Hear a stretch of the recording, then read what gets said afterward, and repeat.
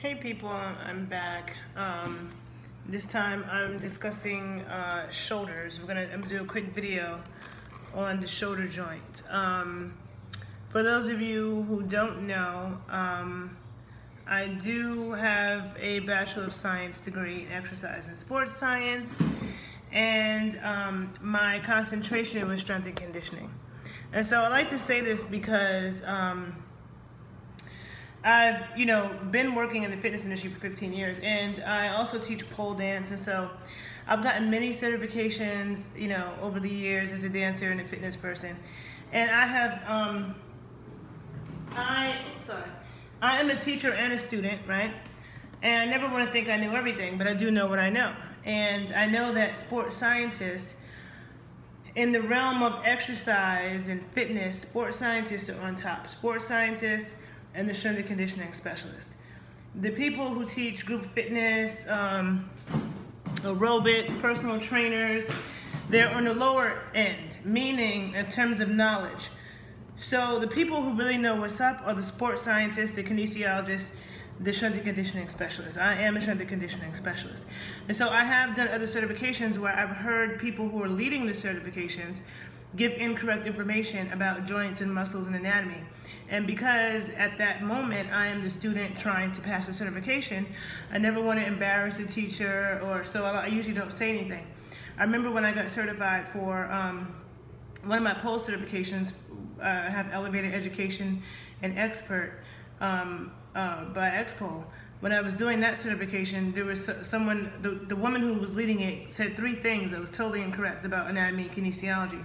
Instead of me saying something to her, I just wrote the company after I passed to make sure I get that certification to let them know. But last month, in July, I was at something in Chicago for Dunham technique. If you don't know who Catherine Dunham is, you should know. If you're black, you should know. But if you are a dancer, you should know. And if you're a human, you should know. Catherine Dunham is an amazing anthropologist and dancer who created a modern dance technique based off of dances of the African diaspora. Very amazing, very particular technique. But in this week-long training, somebody gave us an anatomy and kinesiology conversation. And I was like, okay, I love anatomy and kinesiology. I can always learn more. But I'm thinking that they were going to teach us something that we didn't know, because everybody there was a dance teacher or something. So everybody had some basic level. Hold on. Sorry. Everybody had some basic level of basic anatomy. So I'm thinking that they're going to tell us something different, especially because Catherine Dunham technique is so particular. The technique is so particular, and so I'm thinking they're going to give us more, but they didn't. But one thing, she was, the woman who led it was talking about the joints, and so when she was talking about the hip and the shoulder, and one thing I remember learning in my college kinesiology class is that the hip is a true ball and socket joint, so it's more stable, and the shoulder is not. The shoulder is the most unstable joint in our body, the most unstable joint. And so what a ball and socket joint is you have the socket and you have the ball, and it's in here. And so for our hip, that's what it is. So for our hips, you have, the ball and socket joint, the humerus goes in, the femur goes in right like that, right? And so we have a lot of flexibility at your hip. You can take it all different directions, right? So the hips have a lot of flexibility. The shoulders are even more flexible. The shoulders can do everything the hips can do and more. But the shoulder joint is not a true ball and socket joint. It's more like you have the scapula right here, and then here comes the humerus, right? It's kind of like this. So instead of the hip, where it's really in there, the shoulder is more like this. And so you have all these muscles and tendons and ligaments that's holding our shoulder stable. The more flexibility you have at a joint, the less stability you have. So the more things you can do at a joint, the less stable it is. A shoulder is the most flexible joint in the body and the least stable. So this is why, and I remember when I mentioned that, the reason why I brought up that lecture was because I mentioned that to the woman who was giving the lecture, and she just brushed me off like, no. That's not true. The shoulder joint is a ball socket joint. And so I'm thinking, okay, well, maybe my teachers taught me wrong. Maybe I remember incorrectly, but I definitely remember learning that. And so last night, as I prepared for this discussion, I just went into my little strength and conditioning Bible, which is the Bible on strength and conditioning, Essentials of Strength and Conditioning, okay, by the NSCA, which I got certified as a strength and conditioning coach back in like 2004, so been in the game for a minute. But the first thing it says, right, I'm going to read, when it talks about shoulders. Shoulders, the first sentence, the shoulder joint is particularly prone to injury during resistance training due to both its structure and the forces to which it is subjected during a training session. Like the hip, the shoulder is capable of rotating in any direction. The hip is a stable ball and socket joint, but the glenoid cavity of the shoulder, which holds the head of the humerus, is not a true socket and is significantly less stable. So I'm like, okay, first few sentences it said that. That's what I told her. She told me, she just brushed me off. And I've had that experience when I was getting certifications in like dance related or other fitness related things, where the people who were teaching the certifications did not know as much as they should. If you're going to give an anatomy and kinesiology lecture, you need to be an expert on the shit. And I constantly see that, but I feel like I have to dumb myself down so I don't offend anybody, but I know they're wrong. So I just go look it up again, just for me to fact check, right? Okay, so the shoulder is not a true ball and socket joint. It's not very stable. So this is why you have to be very careful with it. And this is why, like, if you follow my videos on Instagram and you see me post videos of people lifting incorrectly, I even see a lot of like star trainers on Instagram who have like 1 million people following them, and their lifting technique is awful and nobody recognizes it. Everybody's cheering them on. No, you never want to cheer on bad lifting technique, because that is how you get permanent injuries. Once you injure your shoulder, it will be a nagging injury for the rest of your life, okay? Same thing with your spine, same thing with your knees. You know, you need to protect your knees, you need to protect your spine, you need to protect your shoulders. And so resistance training is not a contact sport. So you should not injure yourself lifting weights. If you injure yourself lifting weights, you are doing it incorrectly, period. If you injure your shoulder playing basketball or something, then that's different. That's contact, right? And so in the gym, for sure, you have to be conscious of protecting your shoulders. And so I'm not in a gym right now, so I can be limited in how I demonstrate. But if you're doing a shoulder exercise, like, let's say I'm doing a back exercise for my back, right? And I'm at the rowing machine. And I'm sitting at this rowing machine. I always want to make sure that my shoulders are actively engaged. And it happens from me squeezing here, like I'm squeezing a pencil in between my shoulder blades, right? And my shoulders are rotated back. So this is my starting position. And let's say I'm holding on to, I'm kind of close. Let's say I'm holding on to a cable, right? So I'm holding on to a cable and I'm sitting here. You see how my back is straight? You see how my shoulders are engaged? They're not like this. I'm not sitting here like this. I'm here. My abs are engaged. Shoulders rotated back. Now as I pull towards me, notice how my shoulders stay stabilized. Now my arms come forward. My shoulders are stabilized. I pull back and I squeeze. And I go forward. I pull back, squeeze. You see how my shoulder stays in place. What my shoulder is not doing, which I see people do all the time, is they're pulling this thing. No, shoulder should not be doing that. It's locked into place. Arm moves, my shoulder is stable, you see? Same thing on this pole back here. One good thing about pole dance instructors, they are better than the average fitness instructor, because they really understand about the importance of engaging the shoulders. So I'm losing my light. It's all dark in this video now. But on the pole even, and I don't know if you can hear me, we also have a lot of shoulder engaging. So when I'm here, let me move my chair out of the way. And my hands are a little oily right now. But shoulders, I'm engaging. As opposed to hanging, I'm engaging, right? So you're always pulling your shoulder blades back.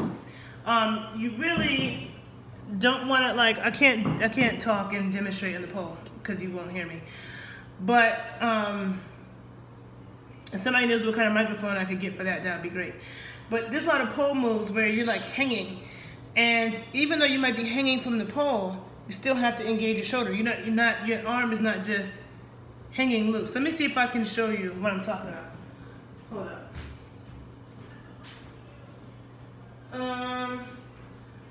Let's see if I can do a quick little demo of what I mean. So you always want to keep your shoulders pulled back. This is why I need a cameraman, so somebody could walk with me, right? So,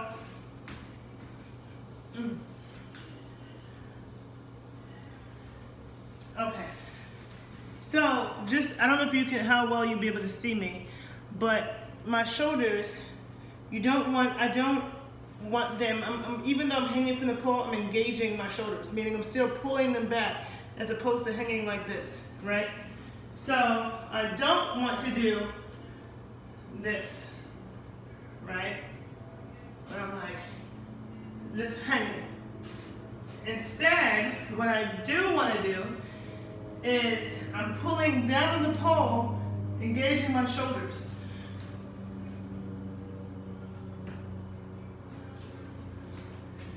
Not sure if you can see the difference. It also requires some ab activation.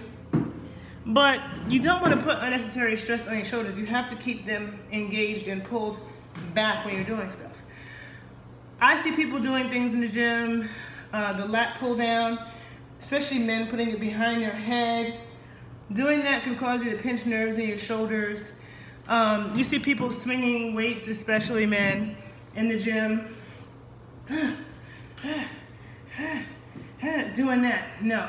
When you're doing frontal and lateral raises, you want control. First of all, I'm sitting here, abs engaged. Always engage your core, always, right? Chest out, shoulders rotated back, whether I'm sitting or standing. I have my dumbbells in my hand. I'm going to raise, but control, just to shoulder level.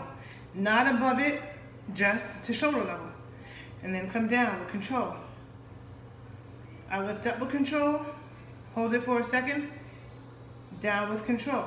I should not be engaging my neck or I shouldn't have any momentum. It should be no swinging. I'm not engaging my head.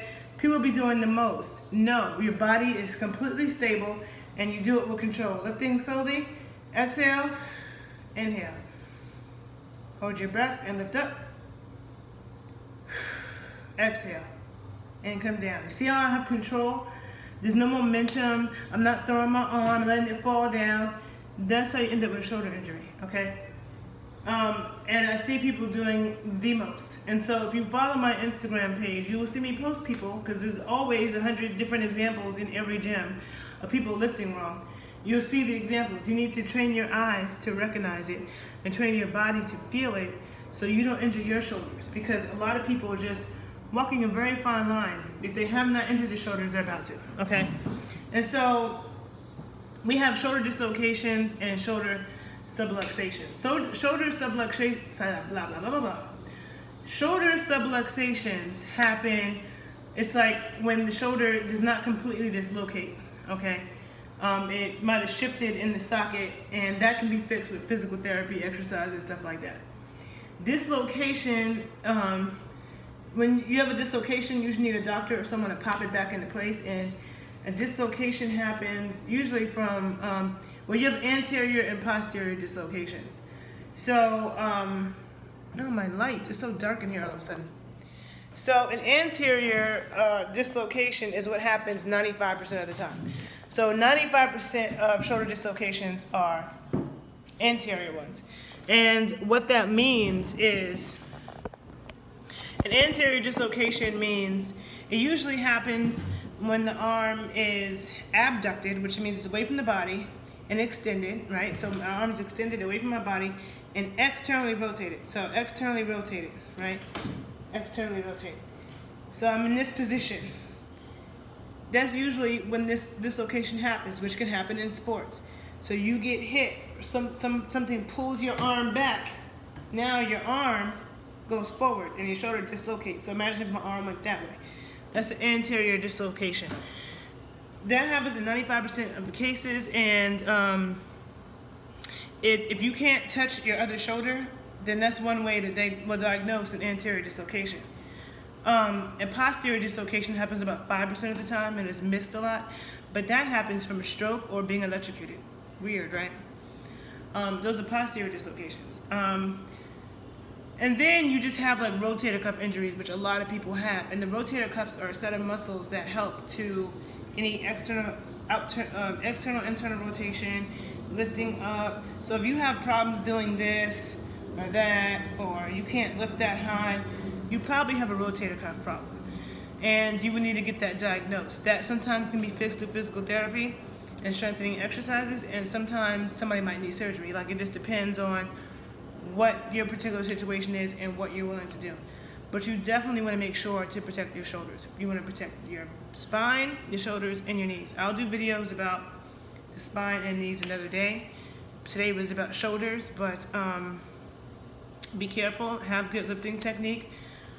Definitely follow my videos to learn more about that. And I hope you learned something. And if you did, please follow me on YouTube, The Body Scientist 81, and share my video, and have a great day. Bye.